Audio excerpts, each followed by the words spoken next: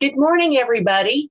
Welcome to Dream Big Today, formerly Elizabeth Sharon Ann. You know what we've been just kind of reminding you every day that we're changing the name. And so I welcome you to Monday morning, Magnificent Monday. And let's see, this is August the 8th.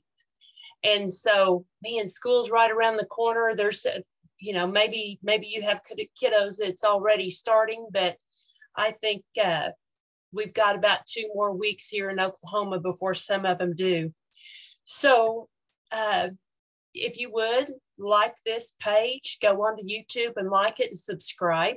We love to hear your comments. And if you could just put your prayer request in the chat box, or what's even wonderful is your praise reports, because God's answering prayers all the time. Sometimes he answers a prayer that you didn't pray because he knows what's best for you.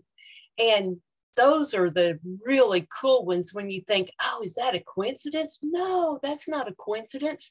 That's a God-directed movement, and you got to experience that. So put that in there too. Let me see. Let me run down my list and see whatever else I have to say to you this morning, because I'm a little tired. I think maybe you recall from last week. Good morning, Donna.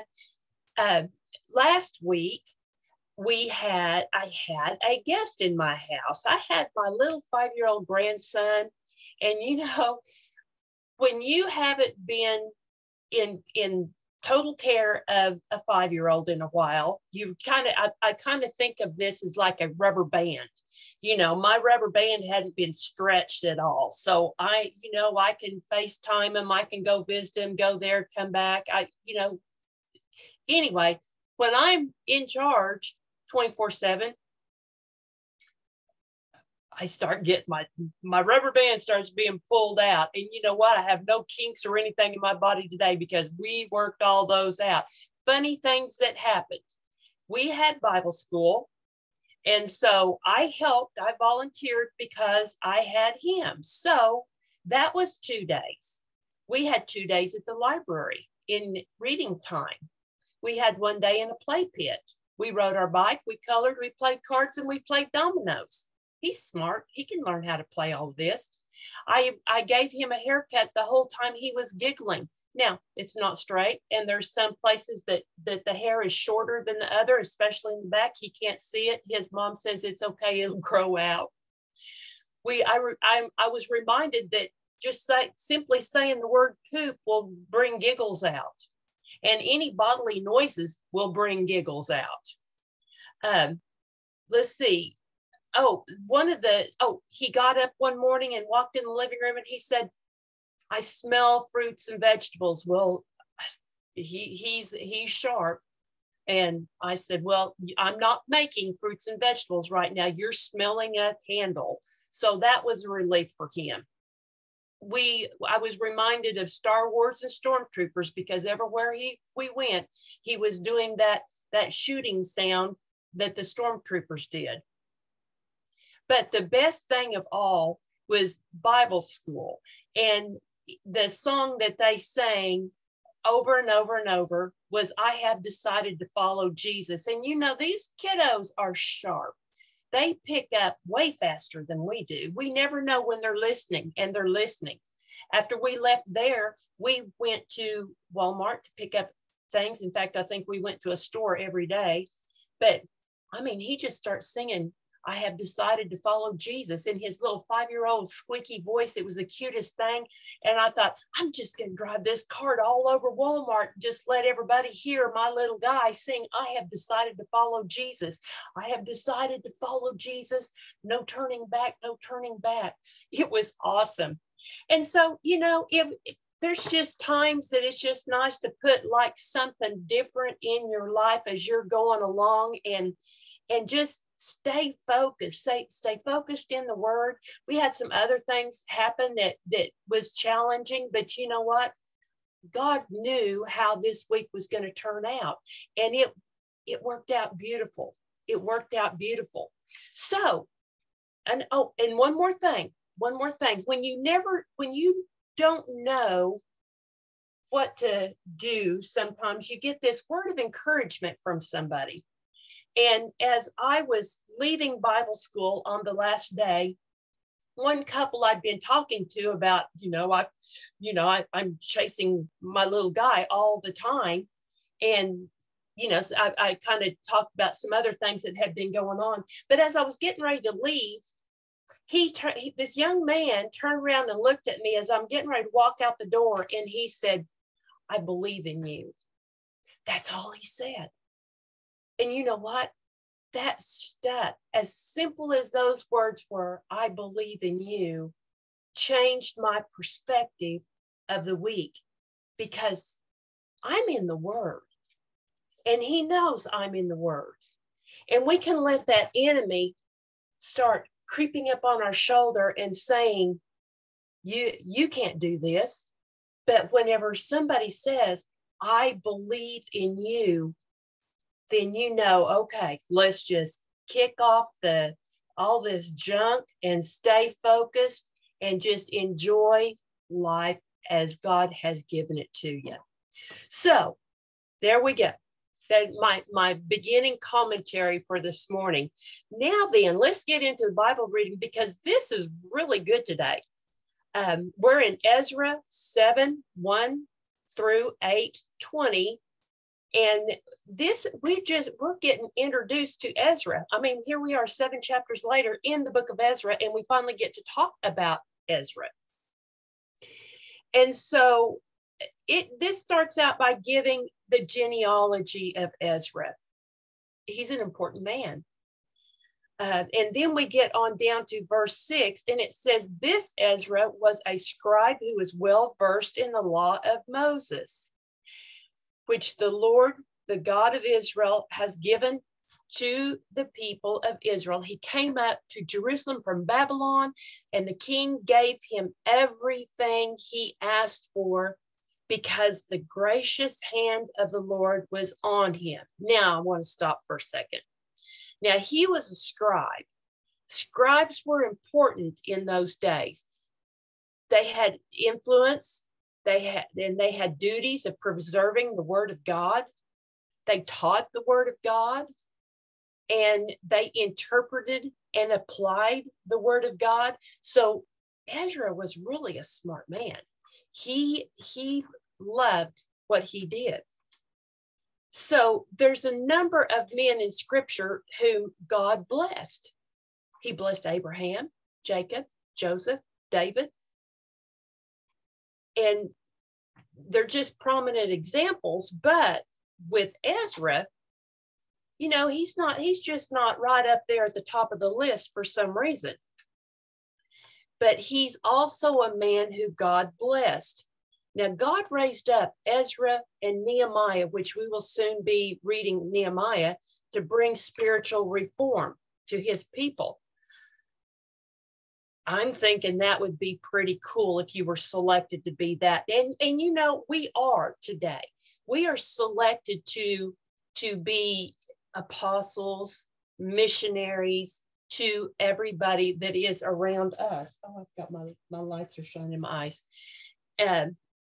But God raised them up for this. He's raised you up for the same thing. Now, both of these men were born in Babylon and had close connections with the king Artaxerxes.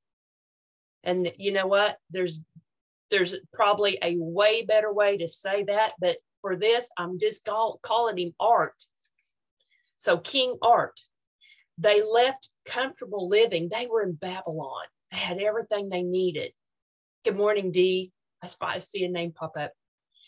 They left that to endure hardships, because you know what? Whenever you're doing things for the Lord, you've left everything that you've accumulated, because stuff doesn't matter. We'll soon be talking about how you look doesn't matter.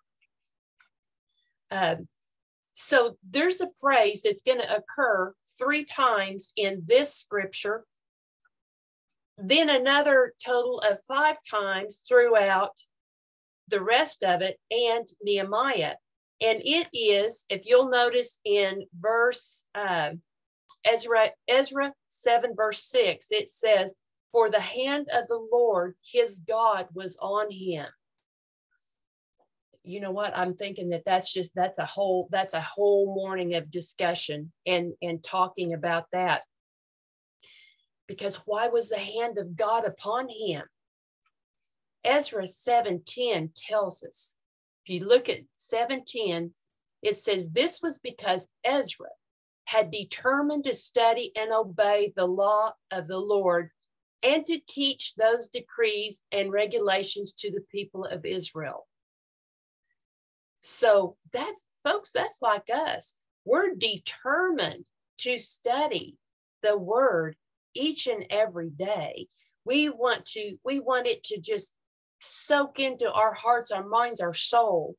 So when we have those tough times that come along, that we can draw from what we have learned, what we have studied, what the Holy Spirit has brought up from our soul to remind us about our God. So it says that the gracious hand was on him, again, like in verse 9. And then in I wrote them out. Verse 28, it says it was on him. And in 8:18, it says it was on him. And that's just in the sections that we're reading today. So this was a blessing. God's blessings comes to those who study and obey his word. Because you know what? If you weren't into this and studying it, you would think that great thing that happened to you was my lucky day. My lucky day. Well, there's no such thing as luck.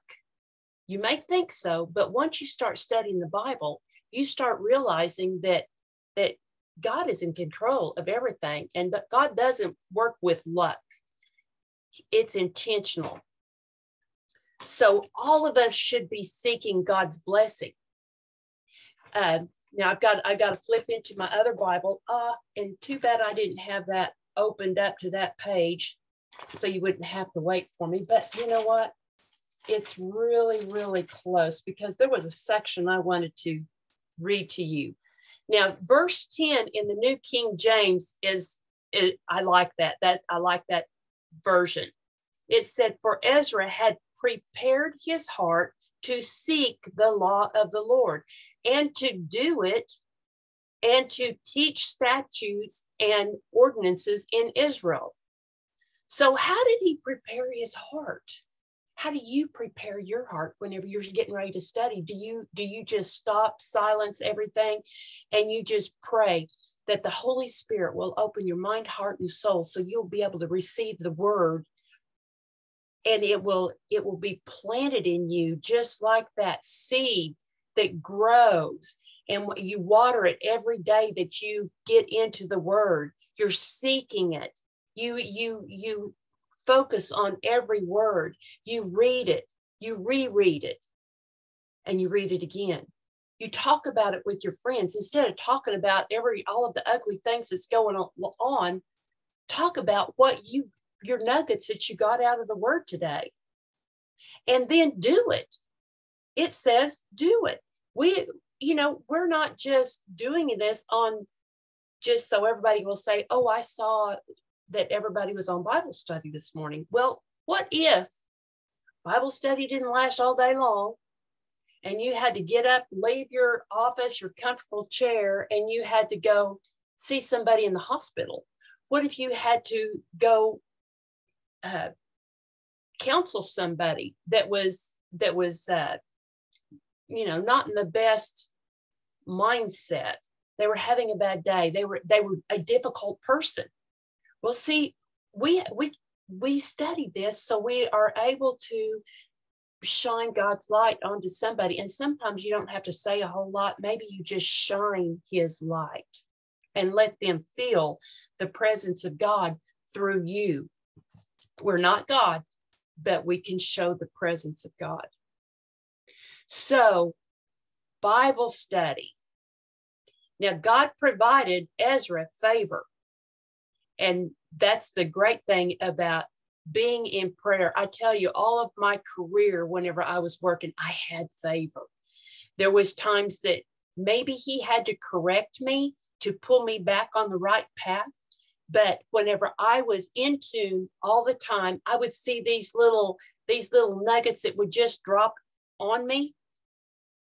And, I'd say, oh, thank you, Jesus. And it could be just as simple as driving to work one morning and thinking, oh, how am I ever going to get through this day? And I just, be praying. And then this car passes by me, and its tag was simply amen. And I thought, wow, God, that was right there. That was wonderful. So see, here's Ezra, and he has the favor of King Art. And it tells us in verse 11 that the king gave him a copy of the following letter to Ezra, the scribe who studied and taught the commands. And so he's addressing it from the King of Kings, and see how he says that. And he referred to himself as King of Kings because he was the most powerful man in the world. Now, the next time we see King of Kings, that's going to be our Savior. And we won't be just seeing somebody on this earth doing that. We're going to see him. And then he says to the teacher of law of the God of heaven, greetings. And so then he makes these declarations. And this is pretty cool because Ezra has favor, and the king has been specific on what, about the funds, the finances, help. He's talking about the donations are to be used for the purchase of these items, and down to everything. He's got like the gifts that everybody is to bring. There's to bring, give him up to 7,500 pounds of silver, 500 bushels of wheat, 550 gallons of wine, excuse me, 550 gallons of olive oil. And then it says in 23, be careful to provide whatever the God of heaven demands for his temple, for why should we risk bringing God's anger against the realm of the king and his sons? So Ezra had favor. He gave him favor and authority in civil matters. He gave him authority to teach to the returned exiles. Ezra got permission to bring people back. Why is that? Well, he had this letter, so it was like a passport, so nobody would get in trouble for going from one place to the other. And Ezra's thanks, or his doxology, starts in verse 27 of chapter 7. He says, praise the Lord, the God of our ancestors, who made the king want to beautify the temple of the Lord in Jerusalem. And praise him for demonstrating such unfailing love to me by honoring me before the king, his council, and all his mighty nobles. I felt encouraged because the gracious hand of the Lord, my God, was on me. That, sums it all up. Oh, yes. Somebody says, and I don't know who that is, but King Art was Queen Esther's stepson. I had that mentioned or written down in my notes, and I forgot to say that. Thank you. But he had favor, and the king helped him. And so God moved the heart of King Art. Proverbs 21:1 is a good one for this. The king's heart is in the hand of the Lord, like the rivers of water. He turns it wherever he wishes. In chapter 8, it just goes on down to the genealogies of the people that came forward. And once again, in verse 18, we see, since the gracious hand of our God was on us, they sent a man named Sherebiah, along with 18 sons and brothers. He was a very astute man and descendant of Mali, who was a descendant of Levi, the son of Israel. Okay, so the awesome thing about that is Sherebiah means singing with the Lord, or in another place, it's also interpreted as flame of the Lord. This is the guy they picked out. Isn't that just wonderful, wonderful stuff? And so the very last line, or the very last verse, the temple servants were assistants to the Levites, a group of temple workers first instituted by King David and his officials. They were all listed by name. He knows your name.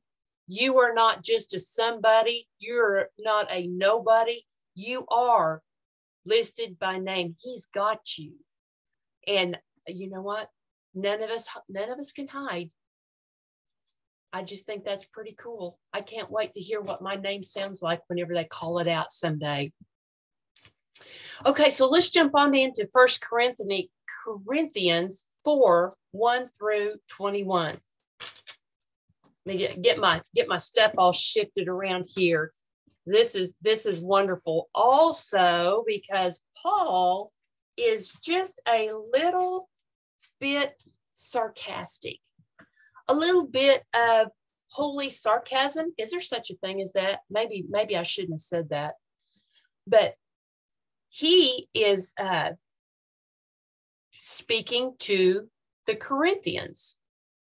And it's scolding. There's a little bit of scolding for the church in Corinthians. It starts out as, so look at Apollos and me, Paul, as mere servants of Christ who have been put in charge of explaining God's mysteries.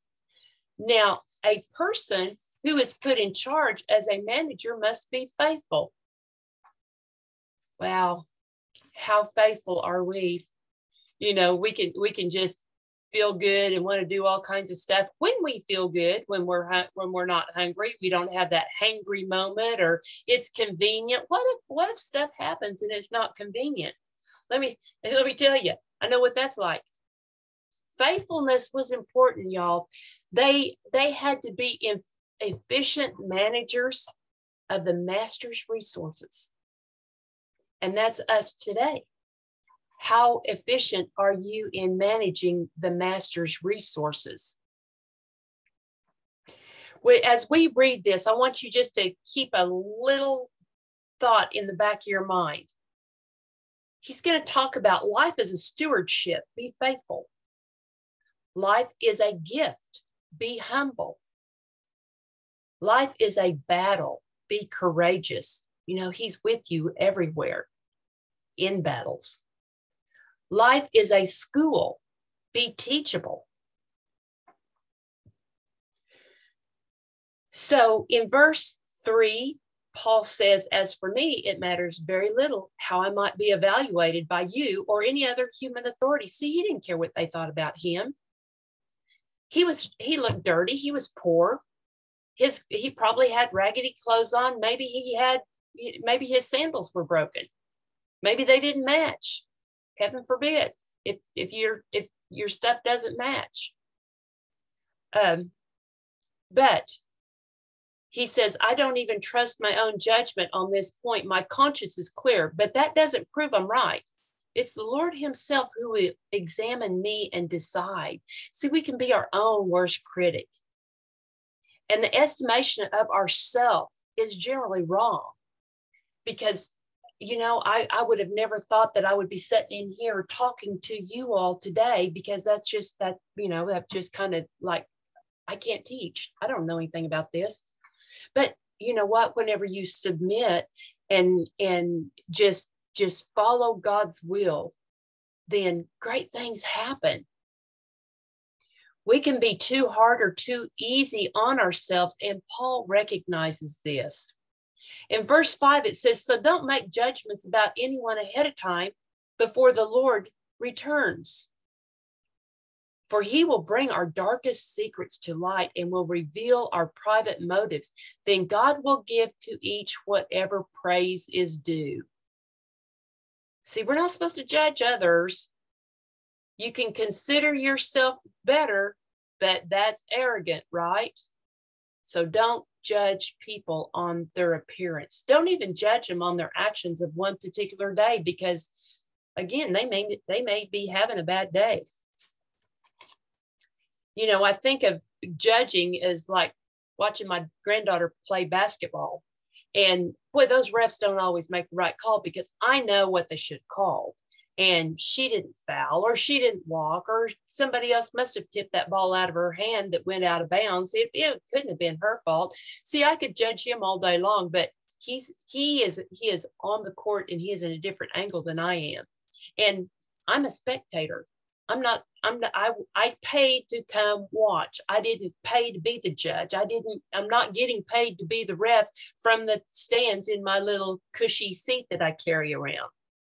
So we just have to be careful about that. But, you know, we still want to coach, and we have to do all of that in love. And I say coach because it's hard to get the term judge in the right category. Don't be hypocritical when you do it. Don't judge by appearance, nor judge by what I think that they should do. Just like, you know, everybody has their own path to walk. God has going to get them there. And they may zigzag that path instead of walking the straight line, but at the end of the day, it's where do they end up at? In verse 6, it says, "Dear brothers and sisters, I have used Apollos and myself to illustrate what I've been saying." If you pay attention to what I quoted from the scriptures, you won't be proud of one of your leaders and at the expense of another. So, wow, are you attracted to the spiritual leaders because they are entertaining, or because they are preaching the word? Do you like your church because of the wonderful music? Do you like the beat of the music? Do you like the sound of the music? Are you listening to the words? Are the words edifying? Are they encouraging? Is the pastor preaching out of the Bible? Are you listening for the word of God?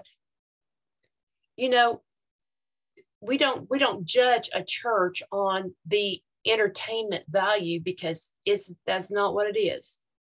We are there to fellowship, be with like-minded people, and praise God and listen.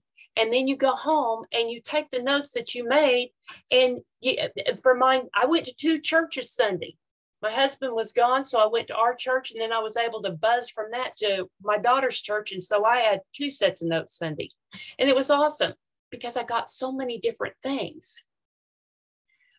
And then, here's another one that I wanted to read out of my other Bible.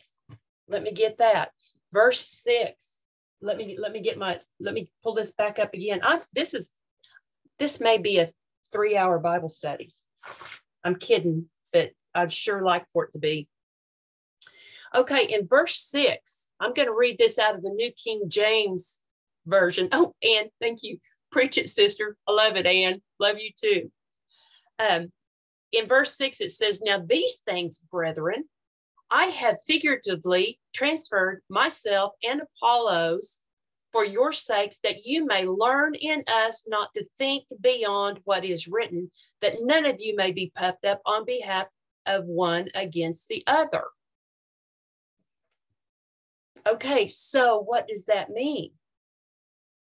Don't read into more than what you're reading. Now, there's revelation in the word, and you want to study the word, but don't start telling people what they should or shouldn't do, assuming that it is in the Bible because you think it's right.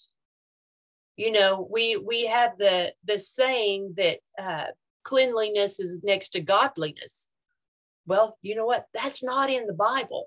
Now, Leviticus talks about being clean and processes for that, but There's nowhere in there that says that. So see, we can get this little cute saying that sounds real spiritual, and we can use that as a word. Well, it's not. So don't pull and try to make up something because you think it's right.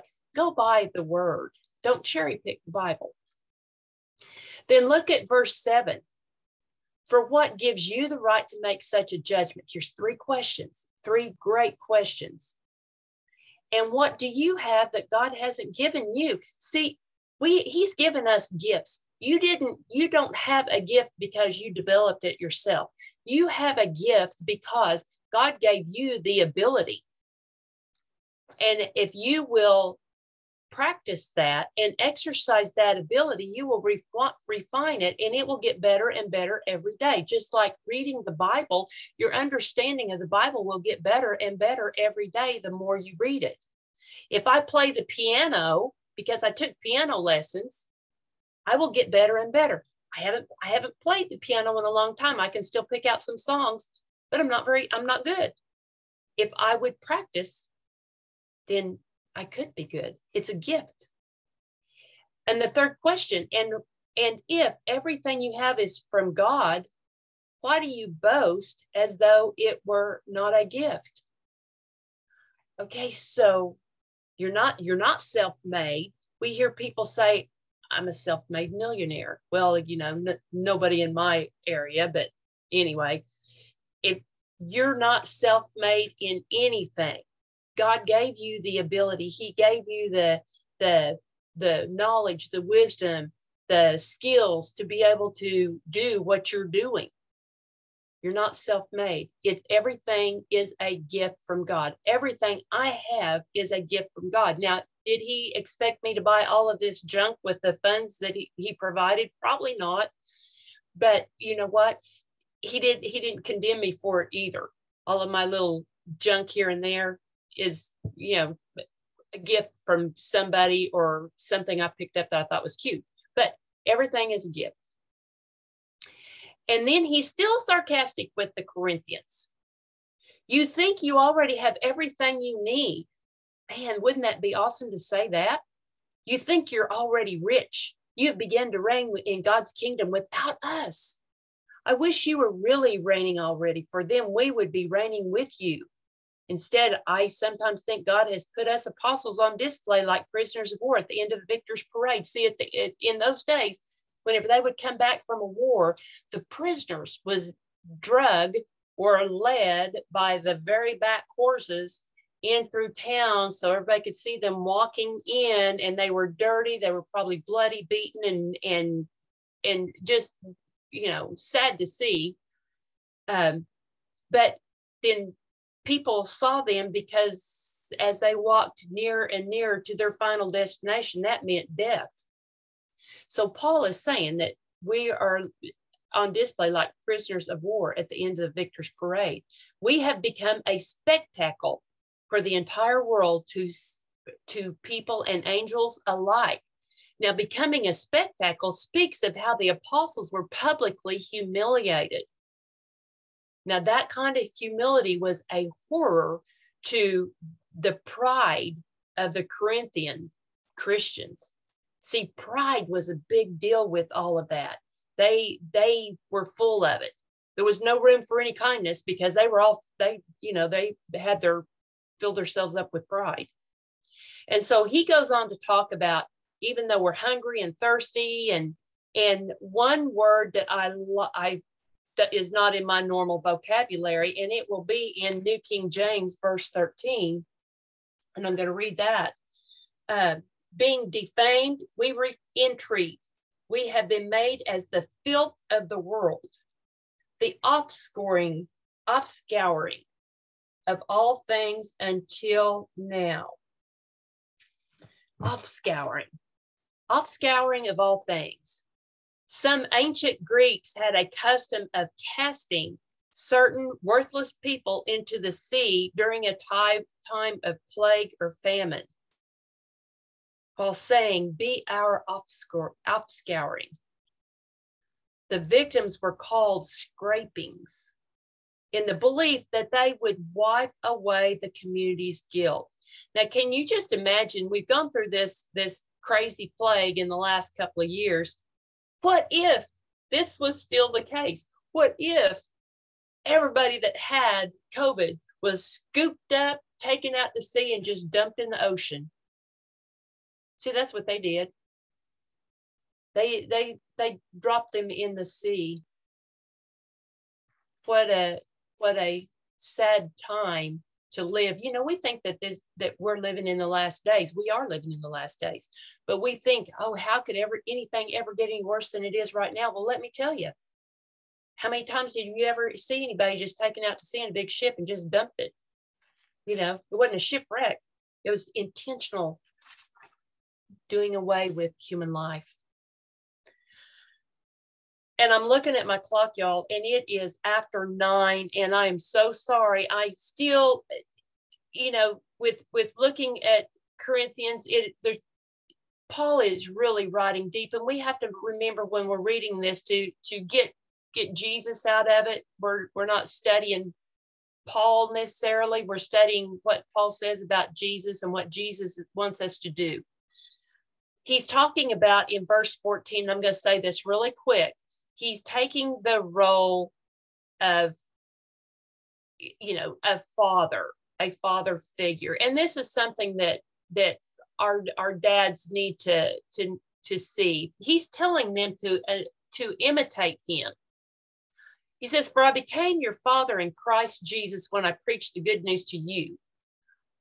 I urge you to imitate me." He wants them to know his purpose hasn't been to make them feel ashamed or warn them of a significant spiritual danger, which is pride. So although we read some sarcasm in his tone, he's wrapping this up, and like one lady once said, a lot circled around. And he's telling them, this is what you need to do. Imitate Paul, who was regarded as a fool, as a weak and dishonored, hungry, thirsty, poorly clothed. People saw his faith and the offscouring of all things. Imitate Paul? People had to learn the gospel by watching his life. See, they didn't get that he wasn't able to hand out little New Testaments or anything like we can do right now. They had to see him. That's what we need to do today. We need to, for those people that don't want a Bible, don't have a Bible, let them see the joy in your heart. Let them see the New Testament in you. Let them see Corinthians in you, Galatians, Ephesians, and all of that. And then just, let's see, let me buzz on down since I'm already late. In verse 18, some of you have become arrogant, thinking, I will not visit you, but I will come, and soon, if the Lord lets me. And then I'll find out whether these arrogant people just give pretentious speeches or whether they really have God's power. The kingdom of God and living out our faith is not just fancy spiritual talk, folks. We got to practice it. You know, things happen to us that we don't like, and somebody might say something to us that's not nice and it's not uplifting, certainly. You know, it could almost be like a heated argument, but just let that be on their side. Watch what you say, because you don't have control of that person. You only have control of yourself. So we have to practice what we preach. Paul is practicing what he preaches and what he teaches, and he's living by God's power. You see, at the end of that verse, it says whether they really have God's power. We want to live, we need to live by God's power. And then verse 20, for the kingdom of God is not just a lot of talk, it is living by God's power. Paul gives them a choice on down in verse 21. What do you choose? Should I come with a rod to punish you, or should I come with love and gentle spirit? They would either see Paul with that rod or with that spirit. And you know what? Discipline, boundaries is important no matter what. My little guy last week found out what Proverbs 13:24 was. It says, spare the rod and spoil the child. And he found out that if he back talked his grandma, that he might get a surprise hand on his backside. You know, you don't beat anybody, but you can give you a swat is no big deal. But it got his attention, and he loved me. As you know, whenever you are doing the discipline, no matter what it is, if I am talking to whoever, and you know, I am talking to them in love, I'm still wrapping love around them. Just like my little guy, in a different manner, I wrapped love around him whenever I had him with me. And so he always came up to me at the end of it and said, I love you. And you know what? That's the most important word to hear from a 5-year-old, is that I love you, Mimi. So I'm going to let you go today. It's been great. Psalms 30, please read that, because you know what? Verse 11 says, you've turned my mourning into joyful dancing. And I think today is the day for you to turn on that Christian music, that beautiful song that you just love to hear, and you play it over and over in your car. Turn it on in your living room and start your joyful dancing. David did. Throw off all those clothes of mourning. Throw off all those clothes that you've just been carrying along. Put your clothes of joy on, that I may sing praises to you and not be silent. Oh, Lord, my God, I give you thanks forever. I give you thanks forever. Dance today. Sing to Jesus. He loves it. And you know what? My little fella sang, I have decided to follow Jesus. No turning back, no turning back. It's a great Monday. Go shine your light that Jesus gave you to shine to somebody. And I will see you later. Have a great Monday. Love y'all. Bye-bye.